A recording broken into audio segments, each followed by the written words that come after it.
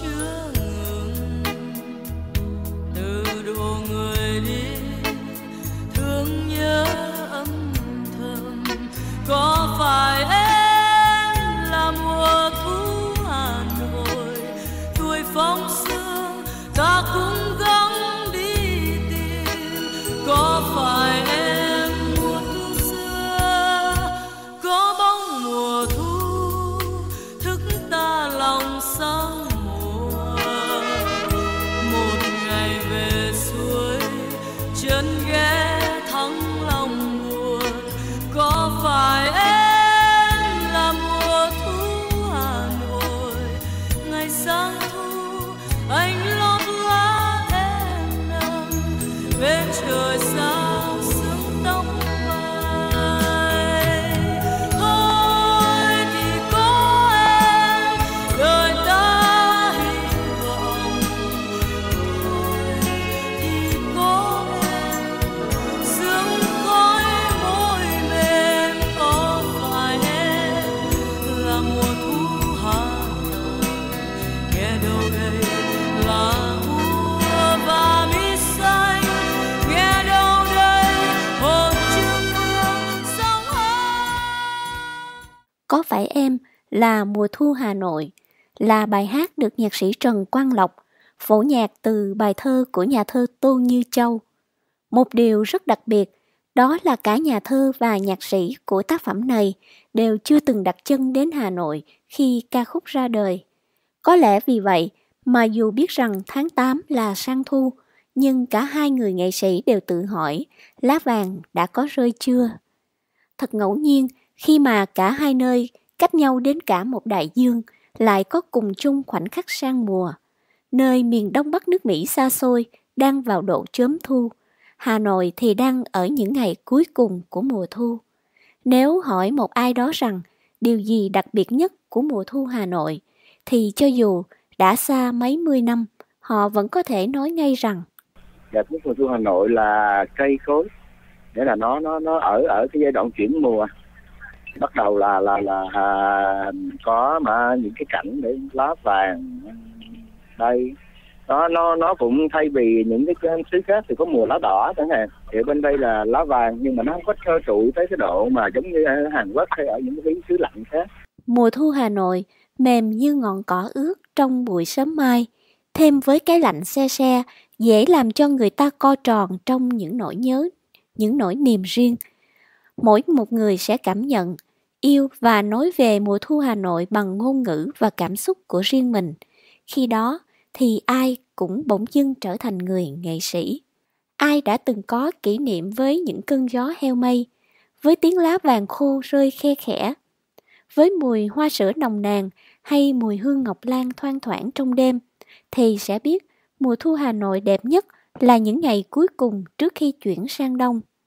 Nhạc sĩ Phú Quang, người chọn mùa thu Hà Nội làm người tình cho các ca khúc của mình, nói rằng ông yêu Hà Nội vì như thế, và ông luôn quay về Hà Nội vào những ngày cuối thu. Tại vì là thưa chị là ở Hà Nội thì mùa thu nó là cái mùa mà nó đẹp nhất trong năm, và nhất là những ngày cuối thu đầu đông. Ở Hà Nội có khoảng chừng độ 20 ngày vào trước khi đến mùa đông thì mùa thu Hà Nội nó cũng rất đẹp, và ở trên cả cái nước Việt Nam là không đâu có mùa thu đẹp như thế. Cái mùa thu Hà Nội đẹp nhất là những ngày cuối thu đầu đông.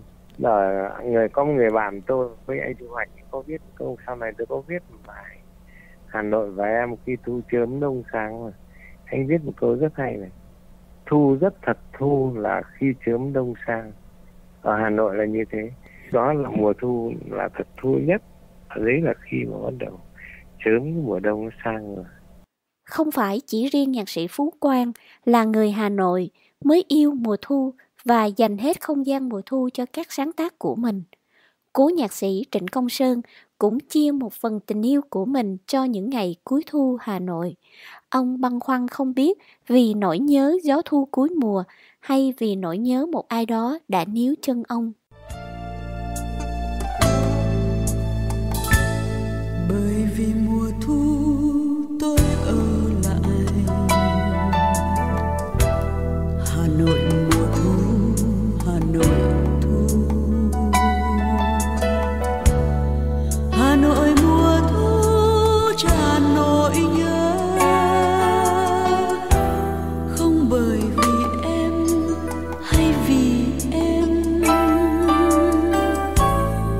Nội mùa thu, Hà Nội gió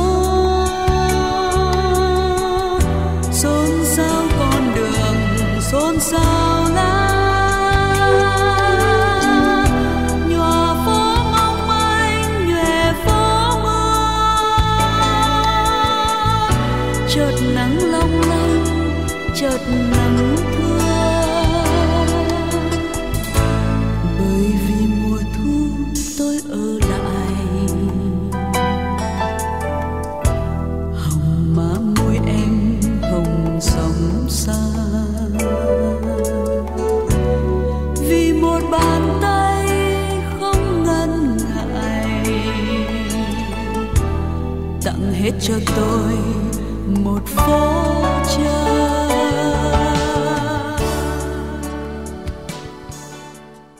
Mùa thu Hà Nội đến và đi rất nhanh, nhưng cũng đủ để níu chân người đi xa, làm vương vấn người ở lại. Chỉ có Hà Nội mới có một mùa thu nao lòng đến thế.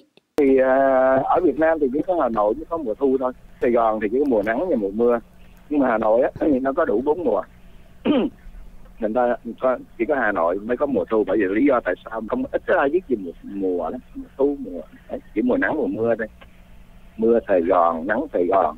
Sài Gòn, 2 mùa mưa nắng. Có thể vì vậy mà những bài hát về mùa thu làm mềm lòng người Hà Nội bao nhiêu thì cũng gây vương vấn cho người Sài Gòn bấy nhiêu. Cảm giác thì thứ nhất là nếu mà ở góc độ là một người Sài Gòn thì mình sẽ tò mò. Nếu mình chưa đi Hà Nội thì mình sẽ có cái sự tò mò, mình không biết là nó có đẹp như vậy không, nó giống vậy không, mà sao người ta viết hay quá. Khi mà mình có cái sự tò mò thì mình cũng đến mình tìm hiểu, có cái dịp đi Hà Nội mình tìm hiểu thì mình thấy rằng đúng là mùa thu ở Hà Nội thật là đẹp.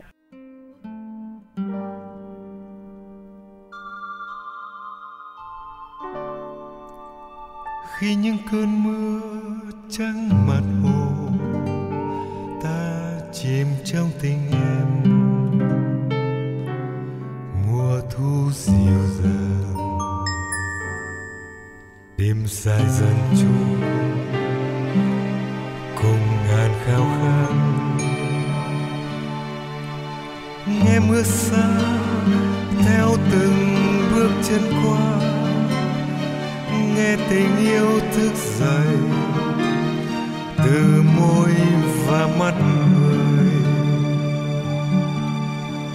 Anh hôn em ngoài phố đêm, nơi ánh đèn chợt sáng chợt tối.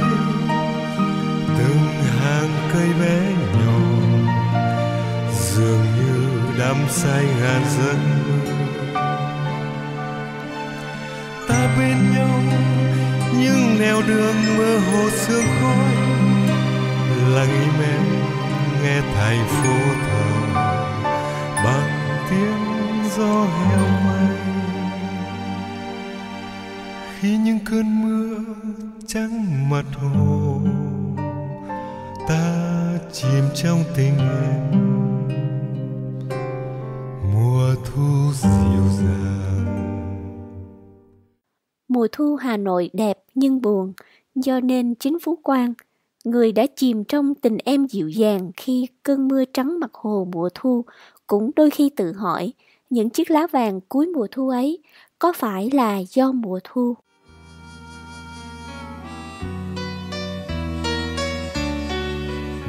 Em ru gì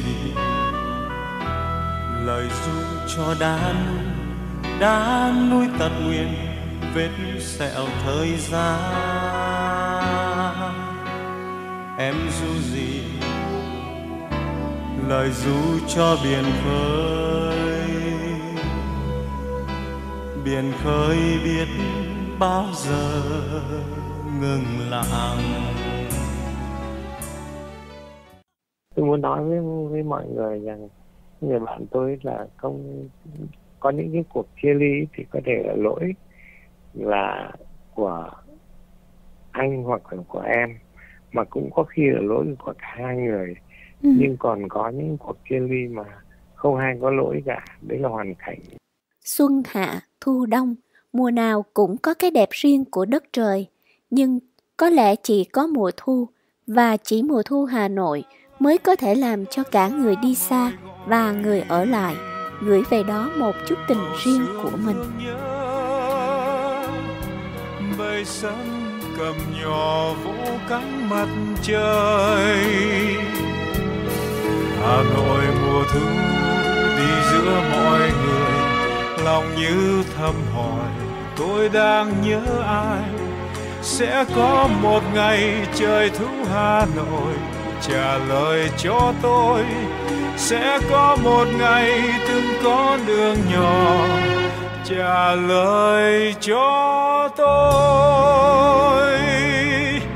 Hà Nội mùa thu